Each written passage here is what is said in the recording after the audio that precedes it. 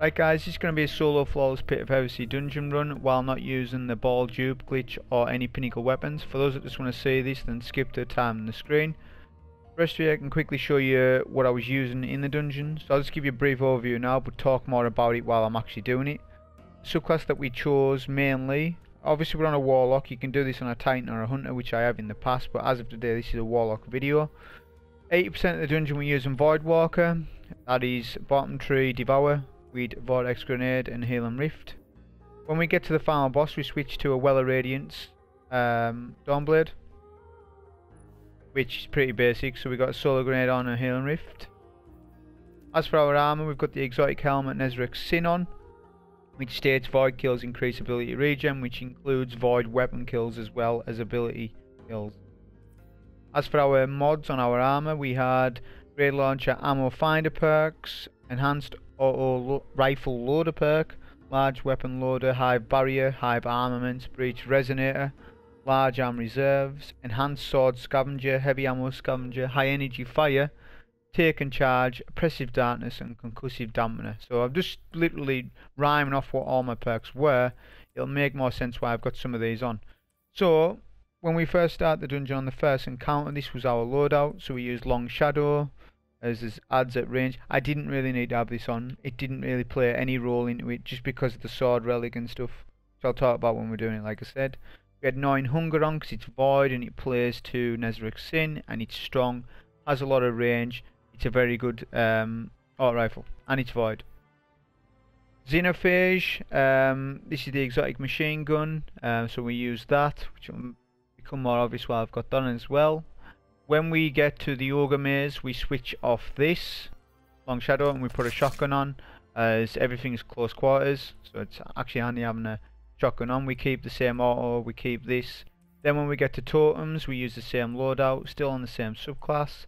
Then we get to the wizard section where you've got it's the jump maze basically, the wizards. We keep on the same loadout, and then when we get to the final boss, like I said, we switch to well.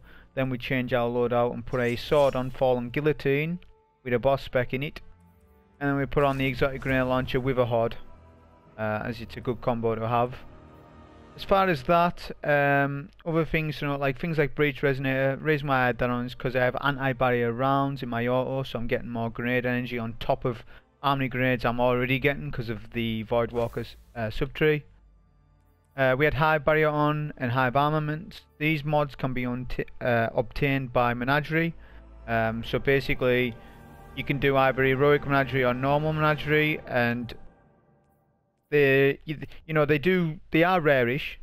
I understand that, but Menagerie's been out for quite a while. So for players who've been playing since then or before then, most of them are going to have these mods. If you don't have these mods, you can still do the dungeon without these rare mods, but this video is saying if you haven't got the mods, you should be going to get your mods to make the dungeon easy for you.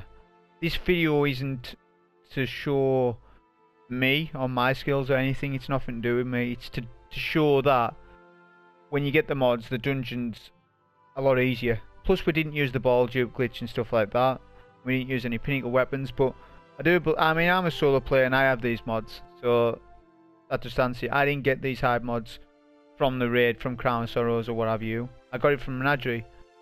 So anyone can go and get these mods. Just look. For example, today we got Grenadier on, Arcsinge. Such an easy thing. You can just go in there, there's matchmaking, and you have a chance. If you have 3 characters, that's 9 Menageries a week. Add that up over months and months, and that's a lot of opportunities to get the raid mods. Other than that, there's nothing much else to say. Oppressive Darkness, that debuffs all the enemies, very strong. Take and Charge and High Energy Fire stack with this.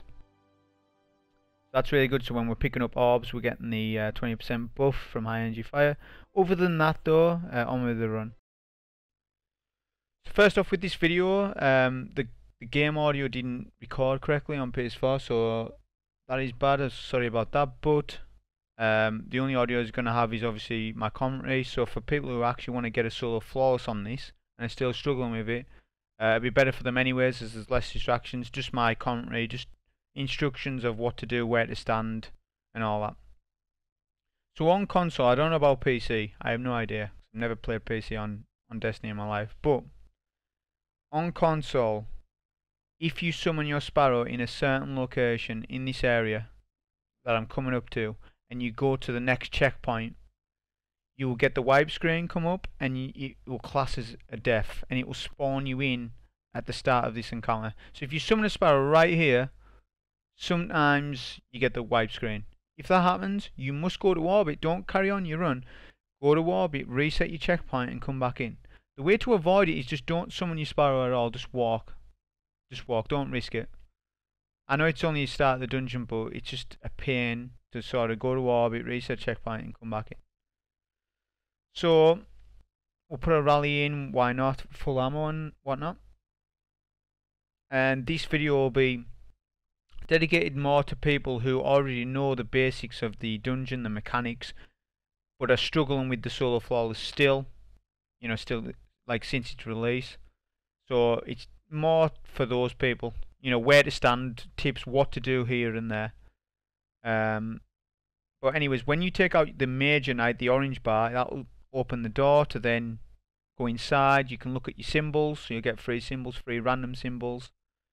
I always like to go to the furthest away symbol. It's just something I always do. But whatever symbols you like to go to first, go to those. The thing with this run, certain symbols, like if you get line, which I did, which is in the middle of the map, that's what I call it, as line. Not the one I'm going to, the one above me. There's two ogres left and right, which can kind of ambush you, so you've got to be careful on that symbol. But other than that, most symbols are safe. And the safe way to do it is just proc a devour. You can super the knight, 2 sword swipes, and that basically opens the door. Like I said, triggers the door. We got knight. We got the knight, which is pretty safe. You can just jump over his head. There's not much to it. We've still got a devour going, so we can actually still proc that. And then with the knight, you can use your block and stuff, whatnot. But when you do one super, it takes out quite a lot of damage off it. You don't need to take out all the thrall. If all the thrall are surrounding you, you can do an R2 attack. It just takes them all out. You can do it like that. But the biggest thing, I guess, with this encounter is just knowing where all the symbols are. There's not that much difficulty to it. It's just what symbols you get. So like I say, I'm going to line now. So there should be an ogre on one side of the bridge and then an ogre on another bridge. But for whatever reason, one ogre wandered over to the other side, which I didn't anticipate to happen, as I was wanting to take him out. I could have with Xenophage right now, but once you start pushing up on the bridge, you'll have a knight push you, the sword knights, that you get the relic off. And then you also have like 2 snipers alongside it with a red bar knight. So I was just deciding at this point what to do. I ended up proccing a devour, why not? And then we can take out some of the ads. What makes Xenophage really good for this fight. We're looking for that orange bar, so we took out the orange bars to open the door. I'm just checking where the ogres are, so there's the ogres behind me, so we're going to use the block mechanic.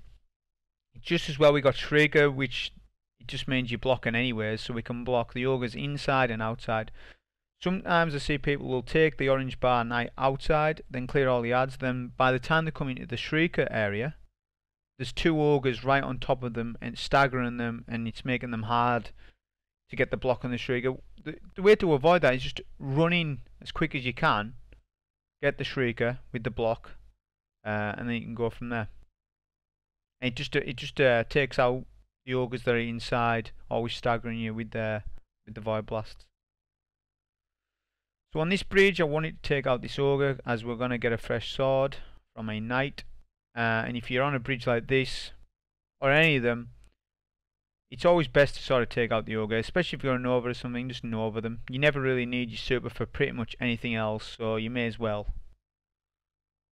We've got our fresh sword. We'll go for our for the last symbol, which will be wizard. We've had Hive and Shrieker already, the knight and Shrieker already. Sorry. So generally, what I would have done is I would have had a super with my sword here, but I didn't. So I just went in. Be sure not to knock your knight off the map, which I nearly did. If you do, it'll just mean that the knight will respawn somewhere at the top, which ideally you don't want to happen. As you can see, it's saved with devour. Then we're going to go to this pillar here because we've got wizards. And then we use Xenophage, which can two-shot each solar wizard. You want to take out the solar wizards before you deal with the main wizard.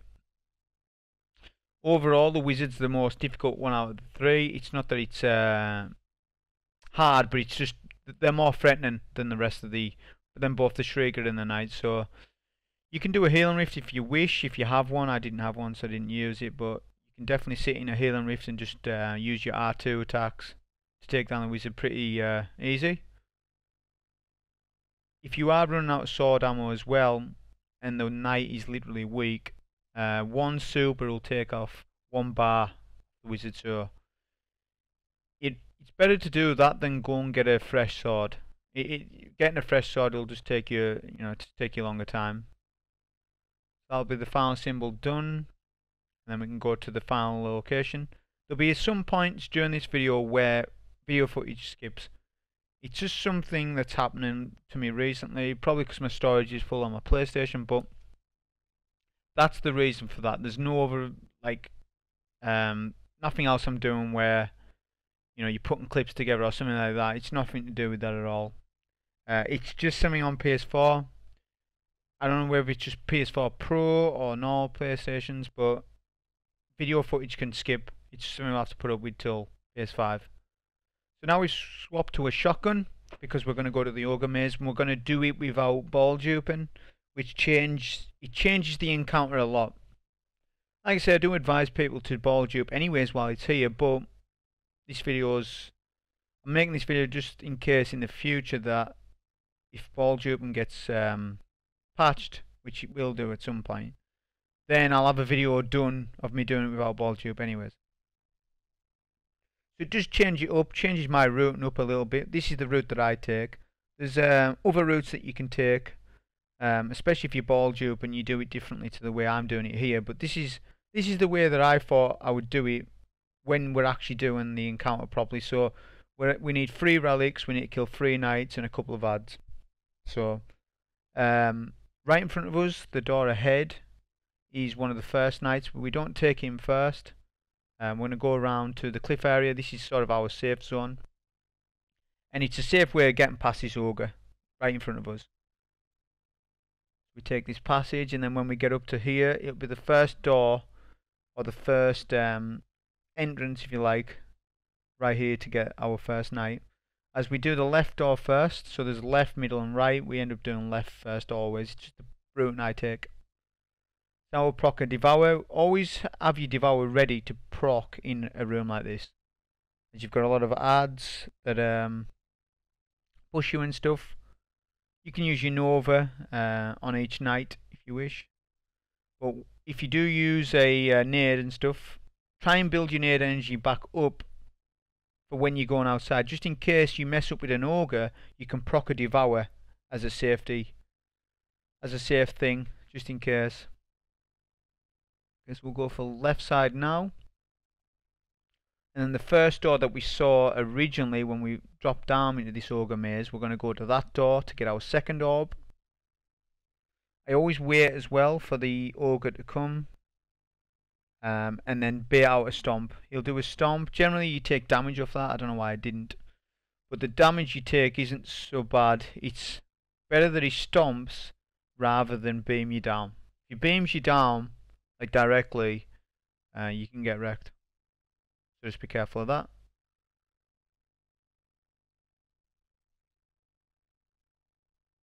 Okay, so we'll go for our second knight. It's random, it's a bit of RNG where the knight can be. The knight was right here for me, which was handy. I proc the devour just in case, because Thrall can spawn behind you as well. Build some nade energy back, so we got devour back, as in our grenade back. And then we're gonna go under this cliff again. This is the secret passage. I always take it. It's really nice. It's a really nice way to get from left side to middle safely. In this room here you'll have a lot of thralls spawning. Just be careful not to get stuck with them in that cave there, which can happen. Just gotta be careful of that. Then we can get our middle dunk. Of course, if you're doing the ball dupe strat, you just do a ball dupe right there, come to this door, and then skip all these ads. But obviously we're not doing that.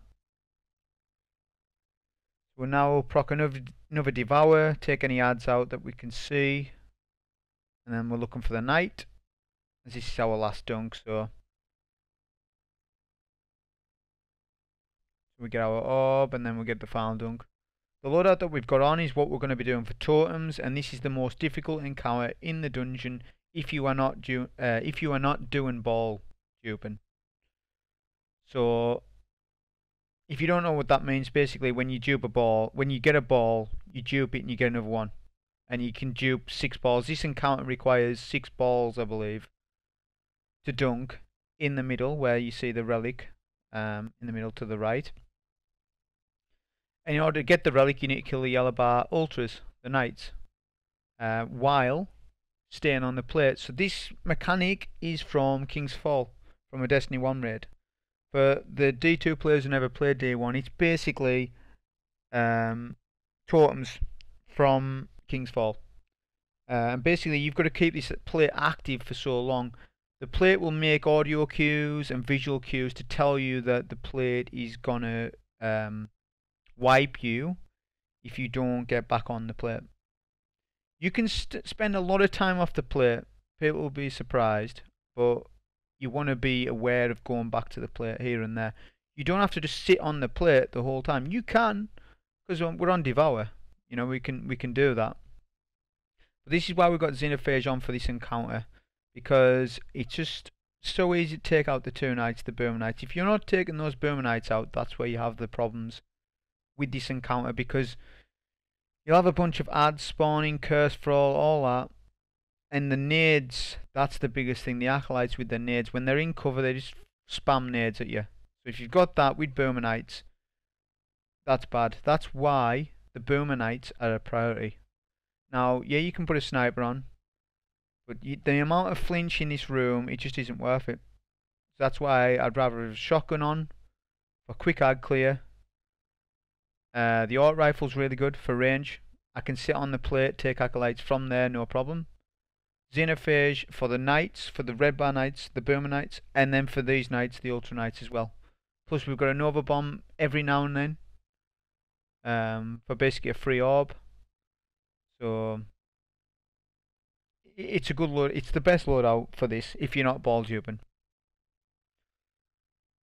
So always be, like I say, thinking about this plate all the time, even before you do a dunk and stuff. When you've got an orb, that's the last thing you want to wipe you.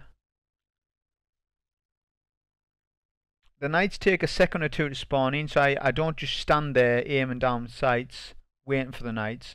You know, keep your devour chain going. You take 2 or 3 seconds before they spawn in.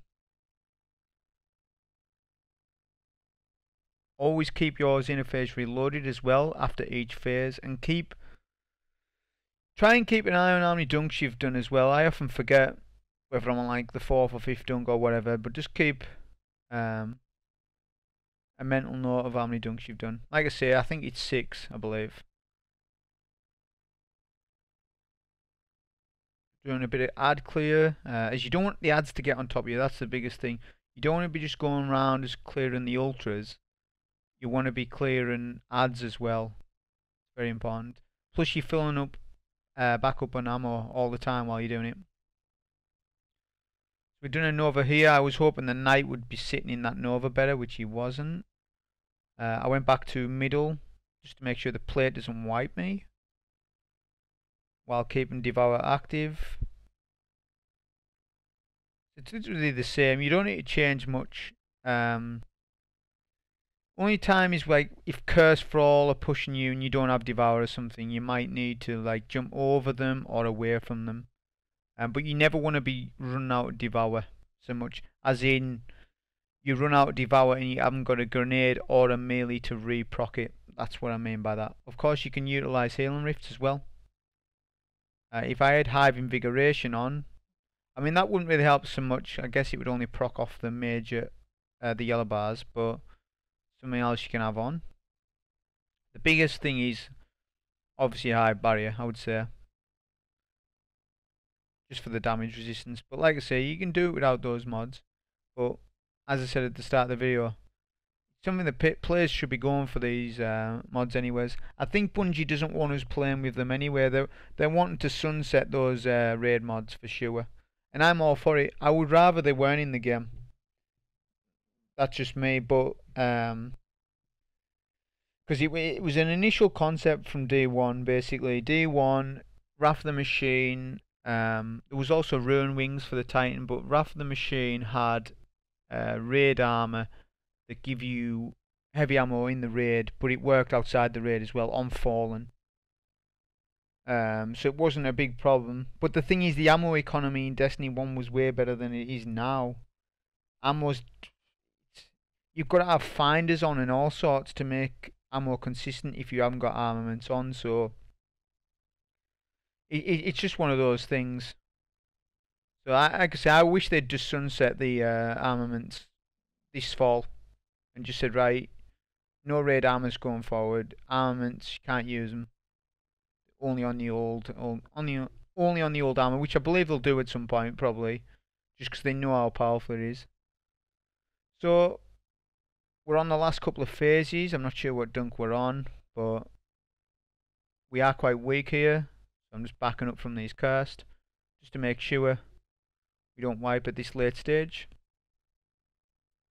Putting some damage into that major on the right. We'll go back to the plate.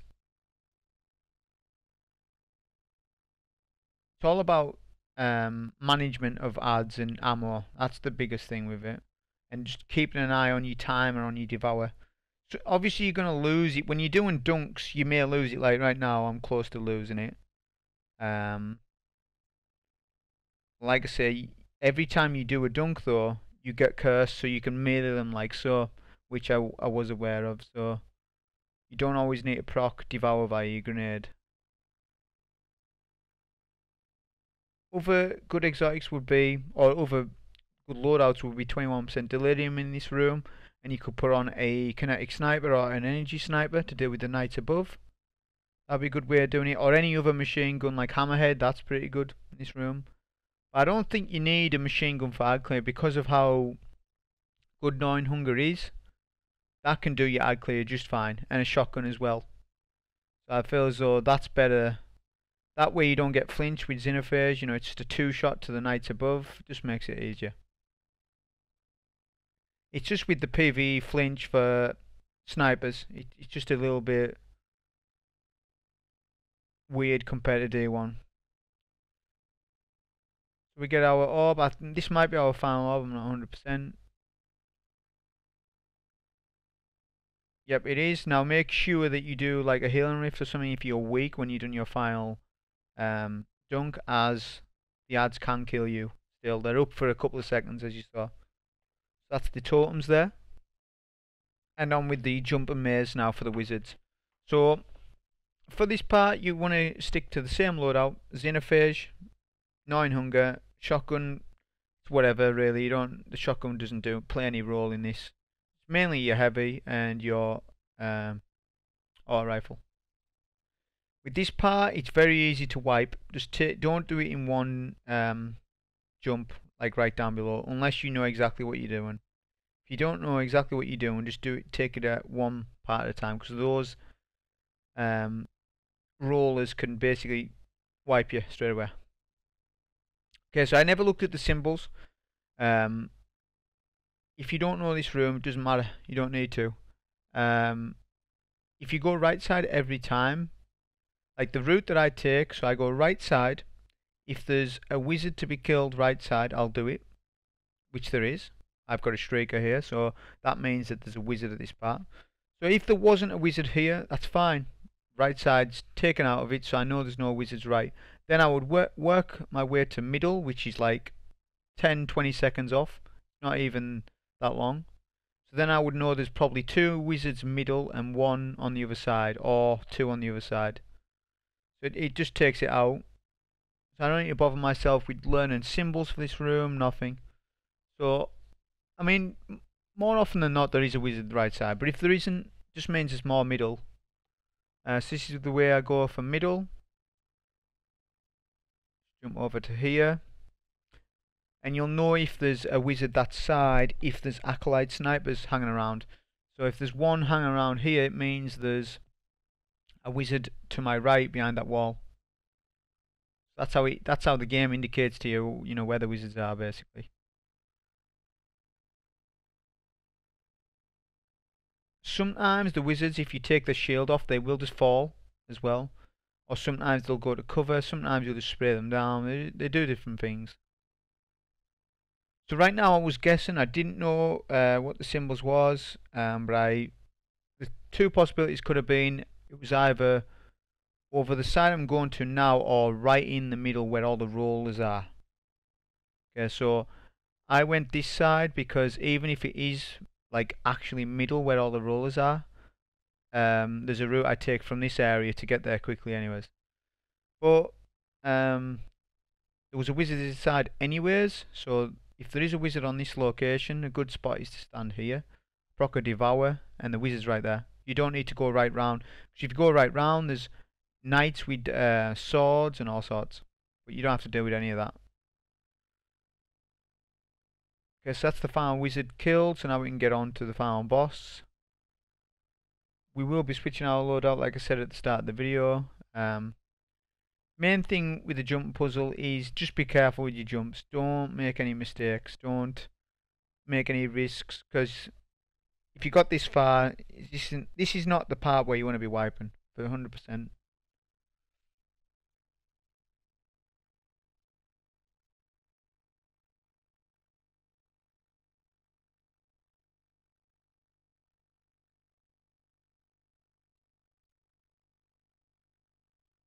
Obviously we'll switch our subclass and gear and stuff when we get to the rally banner, and then we can explain the boss fight. Now you can one phase this boss with a sword. It can be done on Well of Radiance. I nearly did myself. I didn't really optimise my gear. I could have put on all the sword mods. I could have done all that stuff, but I'm doing the fight that you would two phase it. As if you're relying to one phase the boss, like if you're relying on that to get your solo flawless, it means that you're not competent enough with the dungeon to do it anyways. Solo flawless. It means you're relying on a bit of luck. It's like, oh, will I one phase, will I not? That's not what it's about. You need to learn to do the dungeon like this boss fight, and you should be comfortable to go 2-3 phases, and it shouldn't be a problem to you. Okay, I get people why they want to one phase it because it's quicker.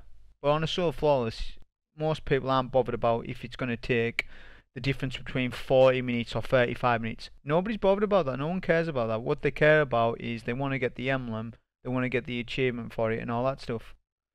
So for most people, they ain't going to one phase this boss on a Well of Radiance with a sword. It's pretty tight. The damage is tight. Even with Fallen Guillotine, it's pretty tight. And you need to get all the builds sorted for it, like Supercharge and Lucient Blade and all that.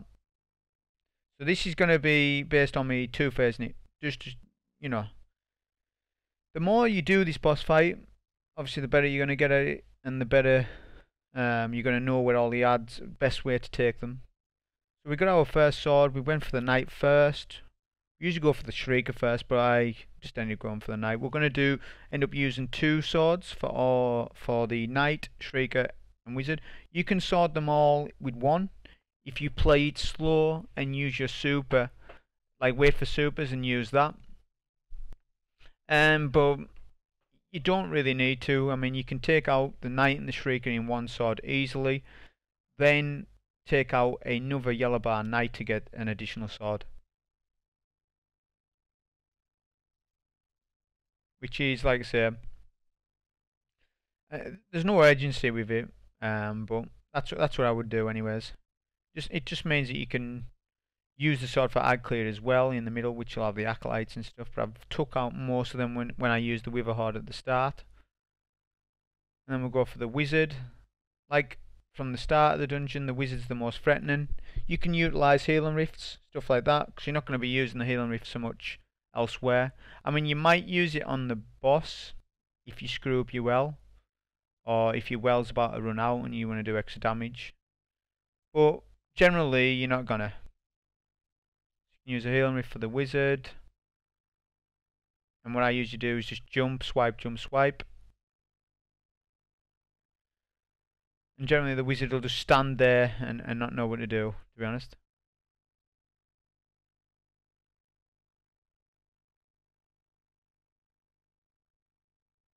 And then we'll just take out the remaining ads. Now I didn't take any ads out on the Shrieker side. The reason for that is that they don't impact anything. You can actually use them if you want to get, say, high energy fire and you need an orb and all the ads are killed and the orbs disappeared. You can use those additional ads to get any buffs that you need. So they're there as a backup if you want any orbs, stuff like that, but you don't need to take them. They don't push, they just stand there even when you're DPSing the boss, and especially the fact that we're on a well, that you don't need to touch them at all. Okay, so each dunk that you get, you're going to get Thrall that spawn in. You can easily avoid them, but you want to get... I don't even touch the Thrall, I do 2 dunks, and I always do a dunk on the side where I haven't took ads out, just in case that they hit you in the back. And I leave either this side up or the opposite side as the final dunk. Now the problem here is I was using high energy fire with taking charge, but you get a 20% buff, but well, Radiance is a buff as well, so they don't stack. So it won't. The high energy fire doesn't really benefit you on a Warlock unless you went on Voidwalker, because Oppressive Darkness is a debuff and high energy fire is a buff, so they would stack together. So that would be a good way of doing it. The only reason why I'm doing this class is because swords are popular with this boss, and everyone loves doing well on this boss. So that's... I'm just giving people what they want, really, basically. Ideally, I would have liked to go Voidwalker with a Horde, with a grenade launcher, power grenade launcher, and then utilize the charge of light with Oppressive Darkness and a Nova Bomb, and you could 2-phase the boss that way pretty safely as well. But this is also a good way. It can be risky a little bit, but when you get your dunk, you want to do a with a hard shot and a nade. You can do 2 or 3 if you want before he slams, and then you can start swording. You want to do your heavy attacks anytime you have a heavy attack available. If you don't have the charge up, don't do it. My particular sword has Swordmaster's Guard on it, so I get my heavy attack up pretty frequent. Just be careful of when the cursed come in. I did get weakish there, even though I was in a well. Just got to be careful of that. And then we're just doing additional damage. If we have to back up like that, we can always use Witherhoard like I did to get the extra bit of damage. Like I said, I could have pushed for the 1 phase, but like I said, the purpose of this video is just to show you, if for whatever reason you don't get the 1 phase, then you'll need to go an extra phase, and you should be comfortable with that. If you're not, then you're somebody that's relying on RNG to sort of get you solo flawless. On a Titan, however, it's different. Like if I was making the video on a Titan, the 1 phase is pretty easy. Weapons of Light is a higher buff than well. It would just be an easier sort of run for the 1 phase on this. There is the Fellwinter's Helm as well that you can use, which does give a debuff to the boss. So there's a strat you can do with that, and that will stack with the well. So that's a strat that can be done as well, but I'm not opting to do that either. Even though we've got Nezarec Sin on, it still works with Well Radiance, just because it says Void Kills increase ability regen. It doesn't mean you've got to be on a Void subclass. Okay. And there's no benefit to putting Phoenix Protocol on either. Another exotic you could have chose was the Sun Bracers, so you just get a better nade. I mean, that would have been a good play. Well, It's not really needed. Most of your damage comes from the sword for this.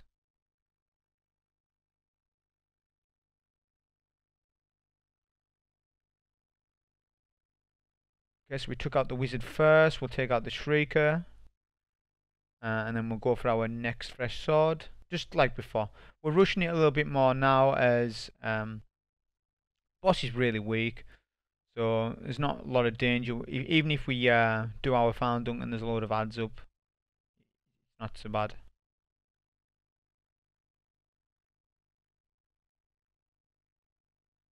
If you are weak, is when you're taking the knight, especially when you're in mid-ucks, obviously you're not blocking like you do on the shrieker so much, like the whole time.